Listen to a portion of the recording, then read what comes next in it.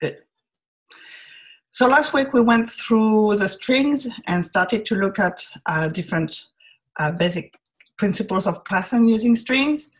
And now we're going to see other built-in types which are useful. It's not all of the built-in types in Python I'm going through. It's only the most useful, the one people tend to use most. So there are three different types we're going through: the lists, the tuples, and the dictionaries. After, we're going to see how to copy objects. And finally, we're going to do a few kind of exercises just to go through writing Python and seeing a few interesting methods of these built-in types. Okay, so let's start with a list. What is a list? A list looks like an array, but it's not an array. It's very important. A list is always one dimension. And lists can and will often have elements of different types, whereas when you think of arrays, you usually think of one type and several dimensions.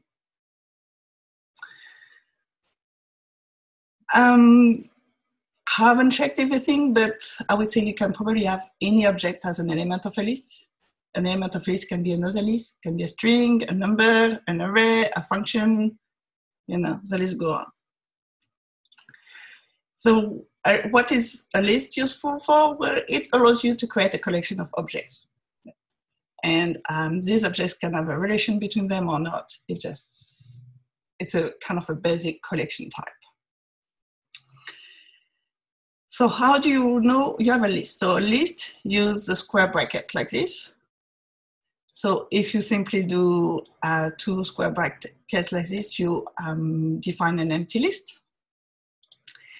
If you put elements separated by a comma, you define a list with two elements. And if you see here, I have a first list with those brackets. And then the first element is itself a list of two elements. And then there's a comma for the second element of my list. And lists are very nice because it's very easy to add elements to it with a method that's called append. We'll see another one later.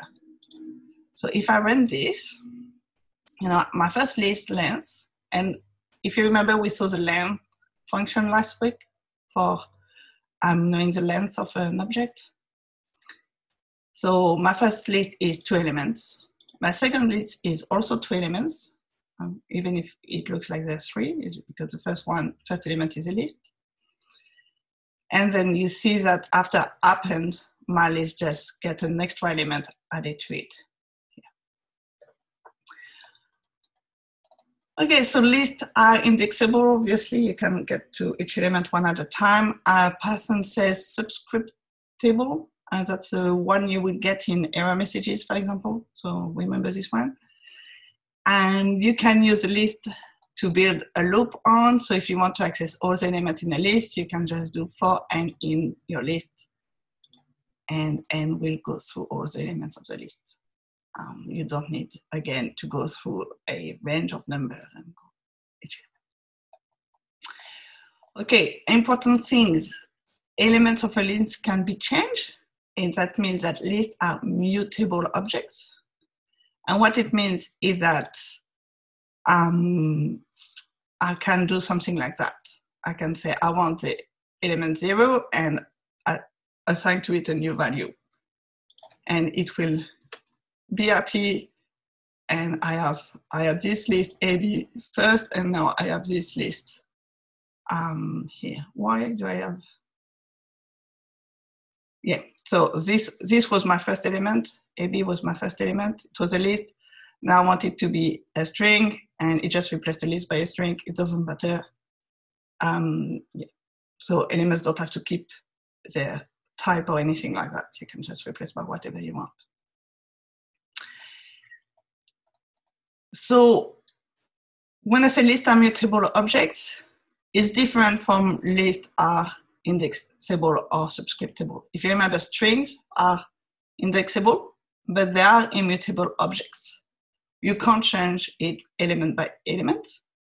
So if I take a string like Claire again, and I want to change the C to a Z by doing it this way, Python tell me, error, string object does not support item assignment. That's what an item assignment is. Okay. So subscript table and mutable are two different things.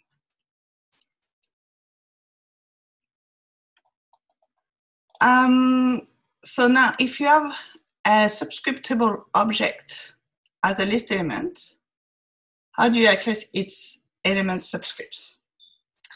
For example, my li list is this list. So my first element is the string u, which is subscriptable since it's a string. How do I know what is the last character of my how do I access the last character of my string? So I have my list, I want its first element, want the last element of this first element. So it's 2 square bracket indexes like that. If you try to do that with an element that's non-subscriptable, for example, the second element of my list is just a number, so it's not subscriptable, you'll get this error message. And that's why it's nice to know what subscriptable means, because that's in the error message. Any questions so far around all this? No. Okay, so how do you convert an object to a list? Actually, you have 2 things. Python has a function called list. And if I apply it to a string, for example, and I want this as a list,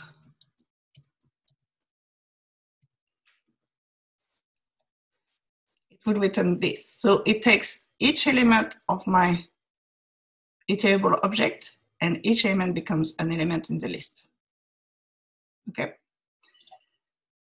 It's different from doing, if I do it like that, I still get a list. But then I simply say, I want my string to be the first element of the list. Right? So you see the difference between the function list and simply using the square bracket to create a list. And you see that here, every element of the list created is a string itself, because that was a string at the start. Okay, so that's it for the list for now. There's another type in Python that looks a lot like list. It's called tuples. They're typically immutable lists. That means you can't change just an element of a tuple. You have to change a whole tuple.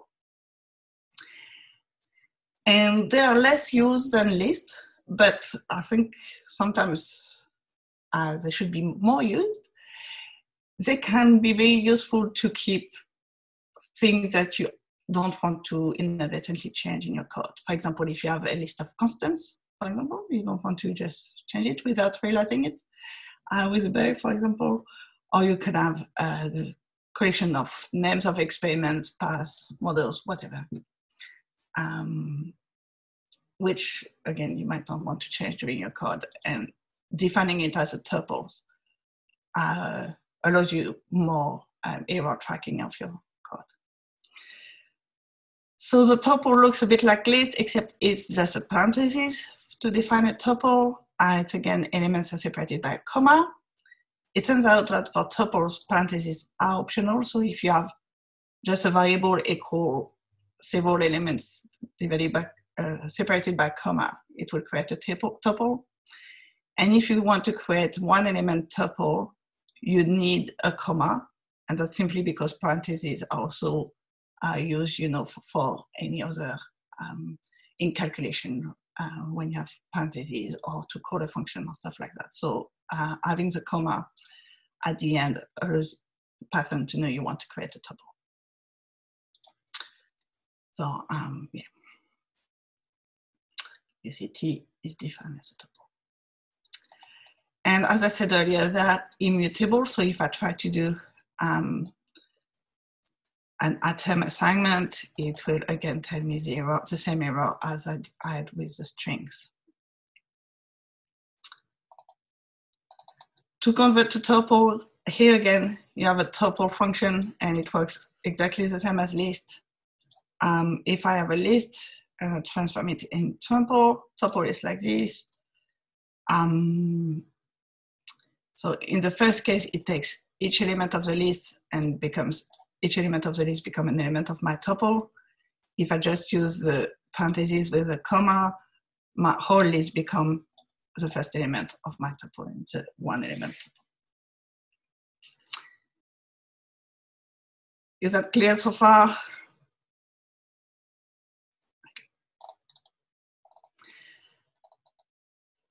So to define a tuple, it's square bracket? No, a list No. is square bracket and a tuple is round bracket? So a tuple is parentheses. Okay. Okay. And so if you have just one element, you need a comma to tell Python you want a tuple, because parentheses are used, for A plus B, for example. You can have it in math functions or stuff like that. Whereas list is square bracket. Yeah.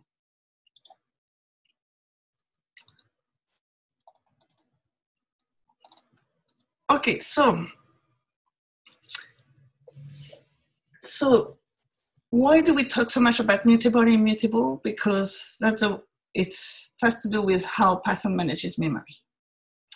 To reduce the memory footprint of a program, Python tries to make pointers instead of copying the values. Okay. So this means that if two variables are the same mutable object, both will change if an element of one is changed. Okay. So here, for example, I have a list 1 to 3, and I say list 2 equal list, and I want to change the first element of list 2. And it turns out that when I do that, I change it in list 1 and list 2. Okay, so list 2 is not a copy of list. It's simply a pointer to the same place in memory. So if I change list 2 by element, it will change list 1 as well.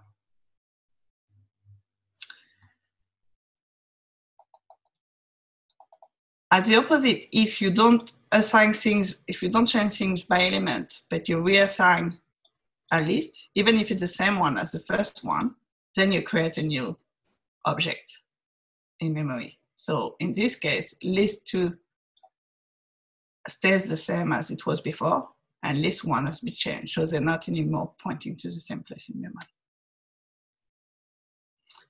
Okay, so it's something to be careful of. When you do equal like this, you don't necessarily make a copy. So be careful with what you're doing after. So the easiest way to make a copy of a mutable object is with the list and dictionary functions. We are going to see dictionary after. So these will really do a copy. So if instead of list 2 equal list, here I do list, sorry, like that, then you see that my first list hasn't changed and my second list has changed. So I've created a copy this way.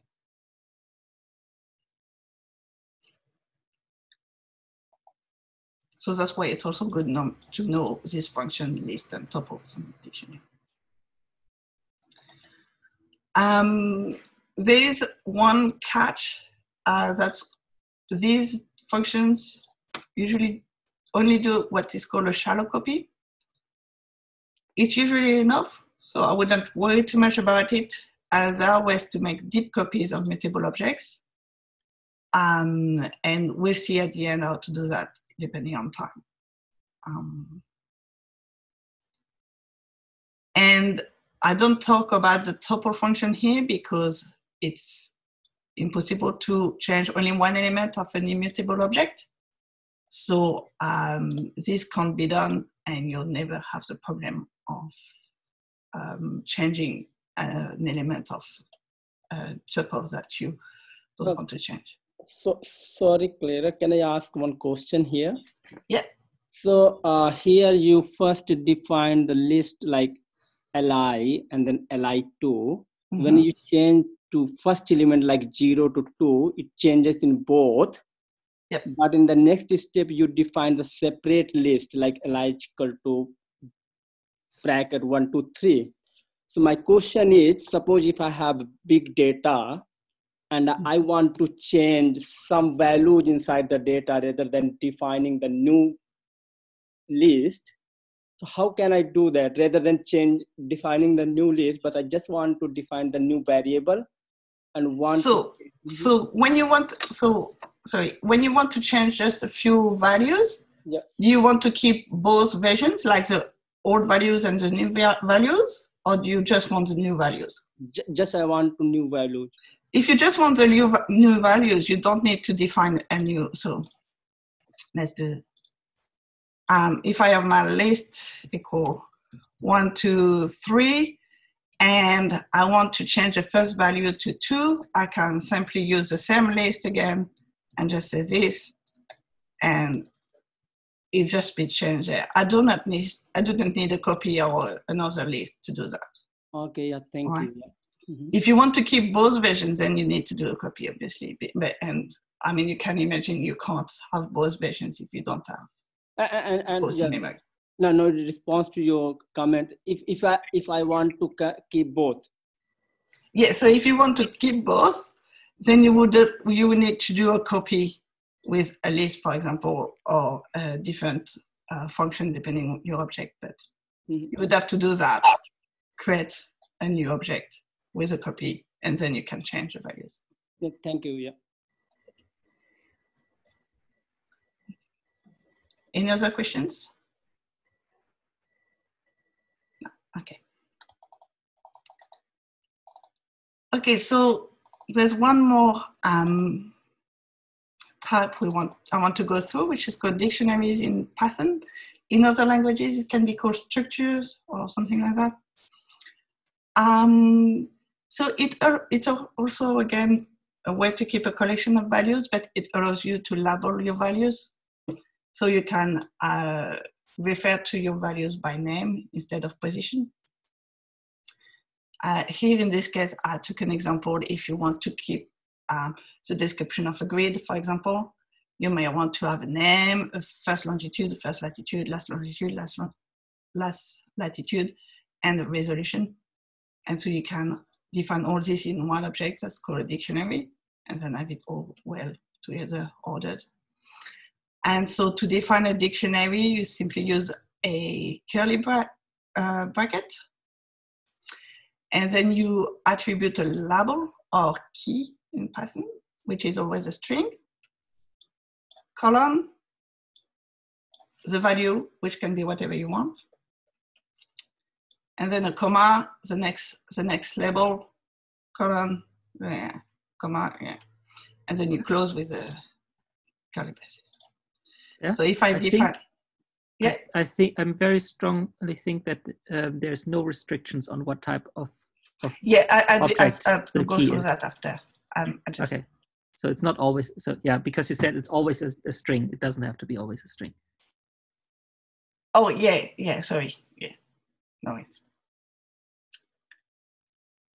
I don't go through that, but usually everyone uses strings most of the time. So if I execute this, my dictionary looks like this, and you see it printed with a curly braces to say it's a dictionary. So it's easy. And so now if I want to access the values, I can use D and the square bracket for indexing, but then I can just simply use the key or the label to access the value. So I can access by name instead of position in a list or something like that, which is useful sometimes. So I was not going to go through the type of the keys, but for the type of the values, they can be as complicated as you want, pretty much, for objects. And here I gave an example. Instead of having two keys here, first long, first lat, I could have one key that is first point and put the two values into a dictionary itself. So, you know, I could define a dictionary which is just the longitude and latitude of my first point, and then define a second dictionary with the longitude and latitude of the second point. I define it like that because just to show you how it can be defined like that. Here I take a copy of my first point dictionary, and then I attribute a new value for each of the keys. And so here I have a dictionary with my first point of my grid and a dictionary with the coordinates of my last point of the grid. And then I can define another dictionary that is that only has a label first point, and that has the dictionary as a value another dictionary, the 0.0 dictionary, and then 0.1 dictionary here. And you can see that the first point is itself a dictionary. And if I want to access the longitude of the first point, it's a bit like the list. You know, you do a square bracket first point and a square bracket longitude. And you get a longitude. Do you have any questions about dictionaries? These are used a lot around because it's very useful to be able to access values by name rather than position. So, yeah.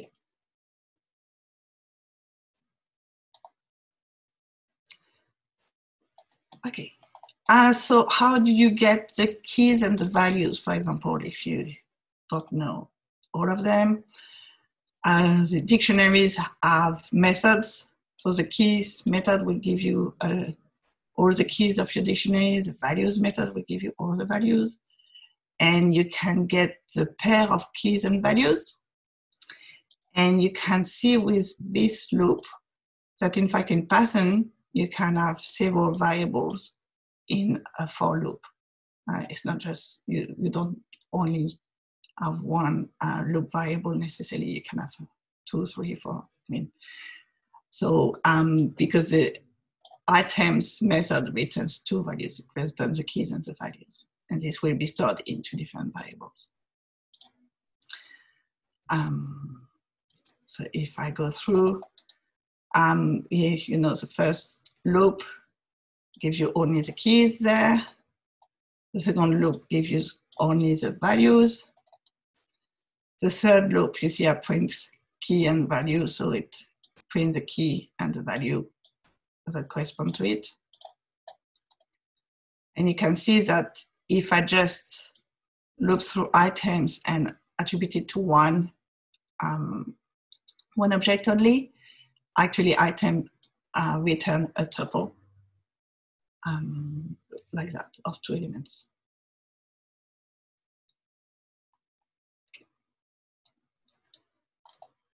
So the thing with, so dictionary are mutable objects, so you can add keys and values to it. And to add a key that doesn't already exist, you simply say dictionary, square bracket, you put a name here, whatever you want, equal the value you want. And you see that it created a new key value pair in my dictionary.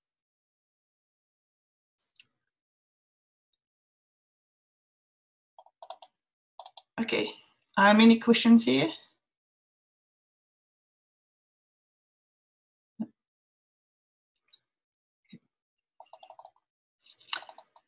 So after it's more kind of exercises kind of thing, except the first one is not so much of an exercise, but I just wanted to introduce something that people tend to forget about, but can be very useful if you remember it and take the time to understand it.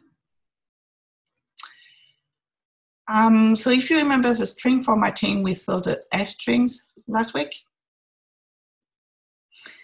It turns out that with dictionaries, the dot format method of the string object can be very useful. So let's go back with our dictionary of grid, where we have the name, the first point, last point, and resolution. And then instead of doing a simple print of the dictionary, I want to print in a nice sentence that I have a grid that has resolution, whatever, starts at this point and ends at this point. So if I use the F string format, it looks like this. You see that a lot of typing of these square brackets, and you need to have single apostrophes and double apostrophes and not get lost in it. If I use the format method, I can write it this way, which is a lot more readable, I find, personally, because you just have the curly bracket around the special places you want to replace by value. And what happens here is this thing I want to discuss, what the double asterisk D does. The double asterisk operator allows to take a dictionary of key value pairs and unpack it into keyword arguments in a function call. So all the key value pair of D will become keyword arguments. So this here will become name equal my grid. And then there will be comma, first point equal point 0, and comma, so on. So that you see that because of the way format method works, name will be replaced by the value, which is my grid, and so on. So if I run it, you see it works as expected. You get both methods work as expected. You get the right value where you want. But this can give you a very readable way of writing your code. It's also very useful, can be very useful, for example, to define plot characteristics. So you know when you want to define the thickness of your lines, I don't know, the color table or whatever. Instead of having a very long plot line, you may want to create a dictionary of all your plot characteristics, and then simply do asterisk dictionary at the end of your plot line, and then it will define it. And this way you can reuse the same plot characteristics on different plots very easily without copy pasting a huge line. There is also a single asterisk operator. We're not going to see it here right away. The single operator is used with lists and tuples, and you can go through there to see how it's used in details. It's a very good page. It has things we haven't seen, but I don't think there were a lot of very difficult things. So yeah, it's very thorough on the use of asterisks in Python and how to use them. Any questions on this? Or does it look like way beyond what you're going to use? Okay. Okay, so the first exercise I wanted to do, I've changed a bit the format here of the notebook after sending it, but it's okay. It's typically how to split a string along a separator. So what I wanted to look at is, do you remember how to get the inline help of in a Jupyter notebook? Anyone? Okay. So if I'm thinking, oh, it's a string, Python surely has the method to split a string. So I can do a dot tab, give it a bit of time, and it lists all the methods available. And I can look through it, can let you look through it if you want, but if you look and try to find one that looks promising, there's one that's called split. So it seems like a good candidate. So you click on it and you put the parentheses, and then you can press tab, shift tab would be better.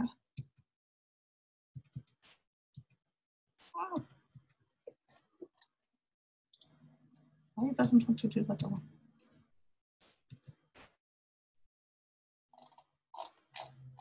Not what I wanted to do. Sorry.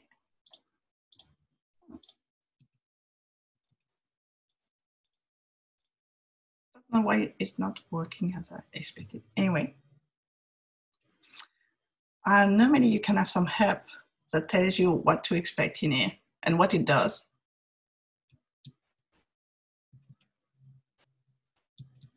Am I wrong, Holger? Or I was pretty sure it was. No, that's not going to work. No, what I usually do is I just put a question mark at the beginning of that. So I would put you can, question mark a dot split. Anyway, you can. Oops. No, then you would have to remove the parentheses. Okay, so if you do it this way, there are several ways to do it anyway. It tells you return a list of the words in the string using a separator as a delimiter string. So it seems to be what we want to do. And you can see that it has one argument that's called sep, the delimiter according to which to split the string. And it has a max split, the maximum number of splits to do. The default value means there's no limit, so it will do all the splits it finds. So if we try to use that, you see that if we do, so the argument called sep equal like this to split along the underscores, we get a list with a square bracket of all the elements of the string without the separator. It removes the separator. Does that seem right so far?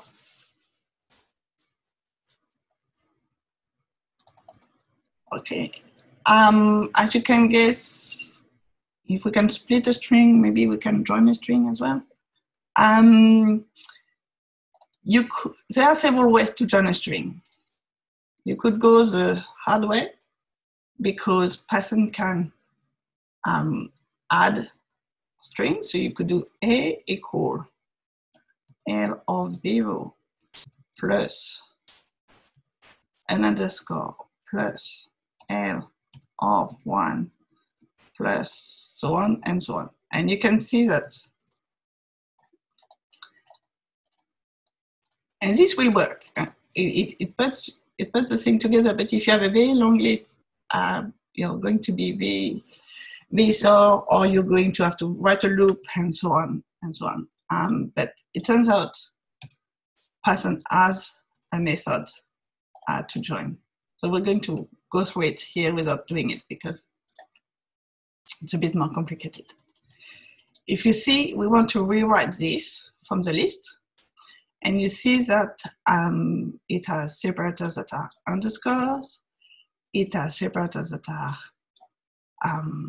dash and separators that are dots. So you have to put it in the right order so that it does it well.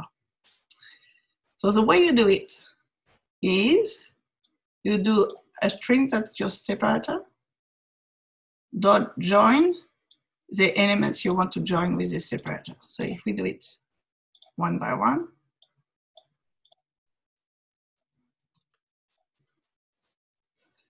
I do this, you see, it took, so -2 to the end, -1, -2, it took this element and this element and put a dot in between.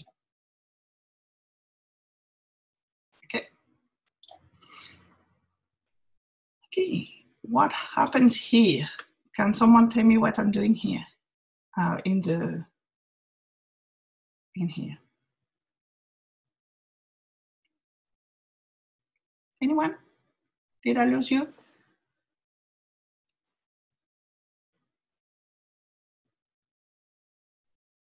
Okay, let's go separate. What the square bracket means?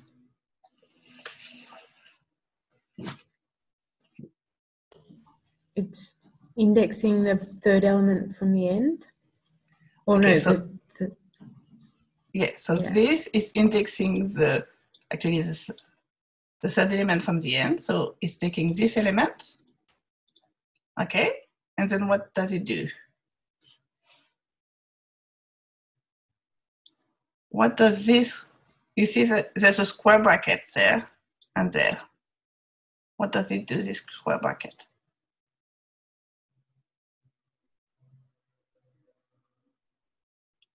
So this square bracket is a way to create a list. So it's saying, I want a list, and the first element is this one, so this. And the second element, this is a comma, it's this one. So this one, what the string I've just created before. Does that make sense? Yeah. Okay, and here what I want to do, I want to join these two elements with a dash. So if I put this here, so we can run it. Okay, you see, I took my two elements and I put a dash in between. Okay, and so because my two elements were not in a list before, I simply create the list like this on the fly. I don't need to put it in a variable before or anything. Just. Okay, so the thing after is more complicated because what we want is we want to take all of these plus our D's that we just created and join all of these with an underscore. So how are we going to create this list? Here it was easy because it was just one element, but it doesn't work if we put more than one element there. I can show you, and I can show you why it doesn't work. If you create a list with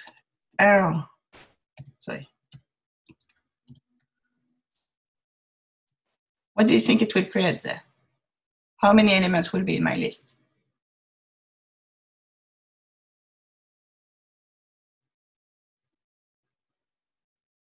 Okay. So this will create a two elements list. You see that here, because I have more than one element, it stays a list as the first element. Okay? So I have a list within a list, which is not what I want or what I need. It won't work with the join in this way. So one way to solve this is to take all these elements that I want in a new list and then append my D string to it as a new element and then join all of these elements together. So if I run this to show you what it does, you see now I have a list. Instead of having instead of here having a list, I have each element as an element of the list plus my D string as a new element. I could have done the same here. Just to show you there are different ways of doing things, and depending on what you're doing, one makes more sense than the other, depending. And then obviously, if I run it all, you see the join works as expected. It adds an underscore to between all the elements of F. Is that complicated?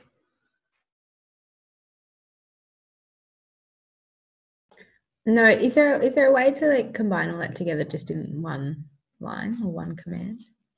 One line? No. You would have to write a function to make it one command. Okay. It's simply because you have different separators between all your elements. And so you can only join with one separator at a time, I believe.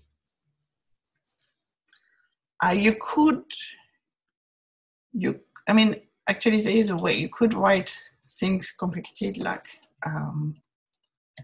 could do the dash, join, and I want a list where I have the set from the, and then instead of having a C, I say it's a dot join, arrow -2. But it becomes very, very quickly unreadable. Or at least I find it very unreadable personally, but yeah. This would give you the same thing as these two lines, but yeah. If you don't use something like a notebook where it gives you the parentheses and square brackets and closing everything for you, when you type, you will be very lost very quickly in your brackets. Okay. So that was one example to try. It's very simple for the moment. I mean, it might not seem simple right now, but it's not necessarily something you'll do every day, but just to get you to get started on seeing a bit of Python. Okay, so there's after another function that's called zip. That's very hard to explain. Zip will, so it allows to zip together two tables so that the first elements of the two original tables become together the first element of the result, etc. So if I look at it with two strings, and I want to create a list of the zip, it will do that. So it will take the first element of A and the first element of B and create a tuple with these two elements, and it becomes the first element of my list, and so on.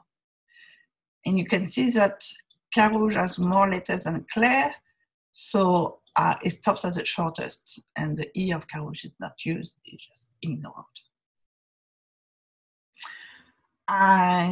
This example doesn't seem very useful.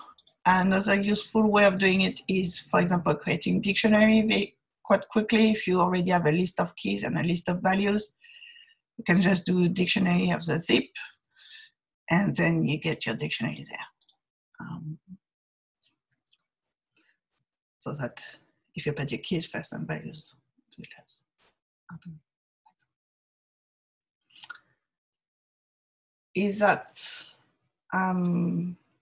that clear? Okay. Okay, so that's the end of this notebook, more or less. This is just a summary of what we've seen so far. And with a link, if you want to see more additional built-in functions, it's a link to the Python documentation, because there's no time to go through all of them, obviously. At the end, I just want to add a few things we haven't seen.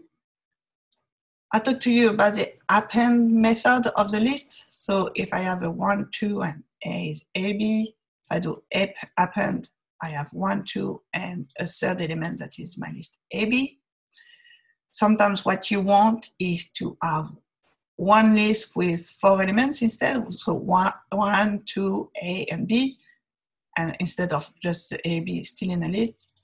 And that's what the extend method does. So you see the difference. This is a 4 elements list. This is a 3 elements list. So remember the difference between append and extend. Both can be useful at different times. So it's kind of nice to remember both exist.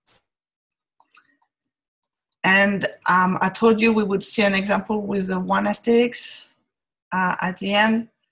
That's the same exercise with the string to join. And if you remember, at the end we created a new list with the first elements of the initial list and append to it our previous result. We can do that differently with the asterisk operator. We can say we want a list where we unpack our first elements list so they all become one element in our new list, and then the RD is there. So if I print it there, that's not what I wanted. So I will redo that. Sorry, that would be more useful this way. So if I go back to L equal this list, L2 minus 3 is this list. And you can see that if I put the asterisk operator, it doesn't appear as a list, but just different elements. And it appears the same as if I was writing first element, comma, second element, whatever. So it's how it does. And so this way, it's what it does here. It says first element, second element, and then D, and then creates a new list of all these.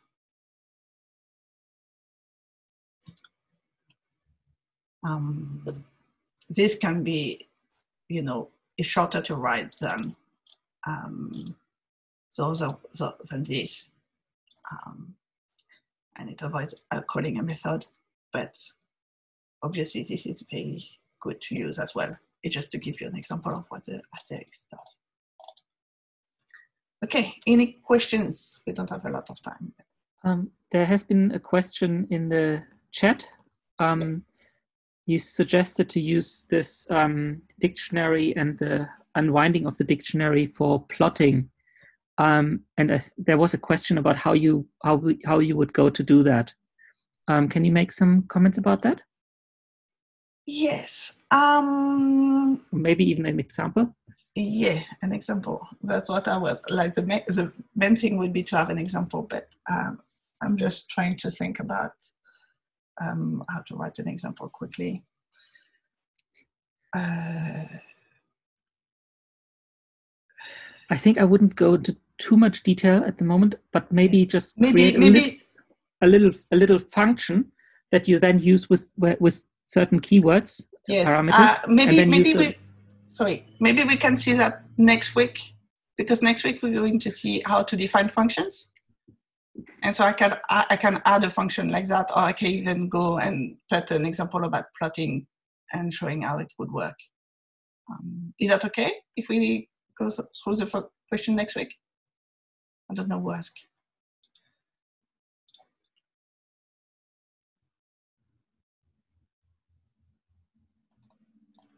Okay. I think that's it, what I can see in the questions. There was a question, can we use zip pairs to create different plots? But I'm not quite sure whether I get this, what no, she wants to do. I don't think so. I think that's, I mean, we should probably do a course on plotting with Matplotlib. Yep. At some point in the future, and how to make plots within plots is probably would be part of that. Yeah.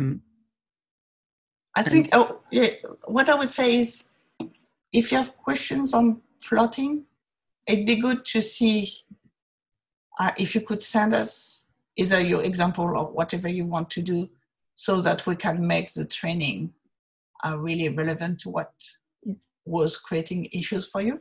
So I know that a lot of people here haven't really used Python before, so anything would be good to go through, but those who may have already some experience with it, it'd be very useful for us. That's actually a good point. If you want to send us so if you want to figure out, I want to make this kind of plot,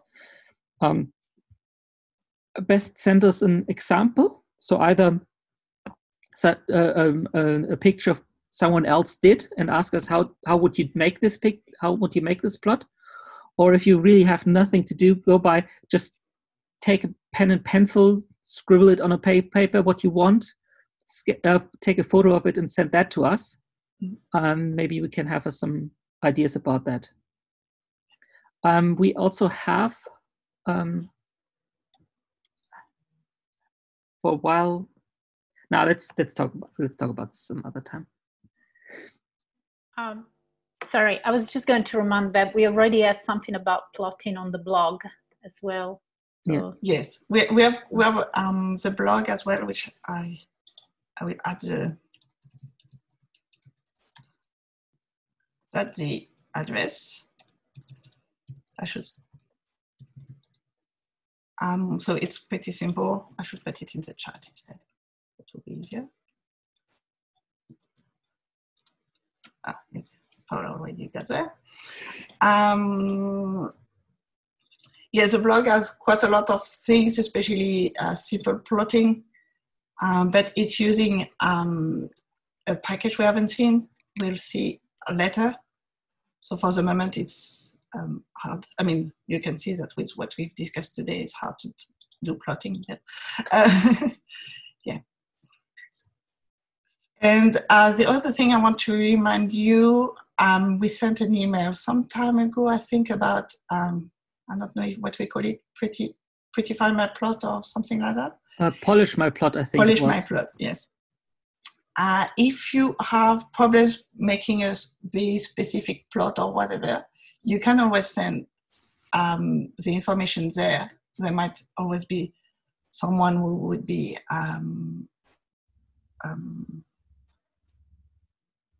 willing to help or anything. And this would give us some ideas of what is creating issues as well in plotting, which would be useful. Okay, any other questions?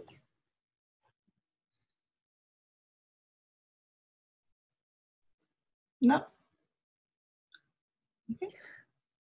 Okay, thank you very much, Claire. Thank you for all the people who attended. It's always appreciated. And see you again next week when Claire will continue with her Python Basics course.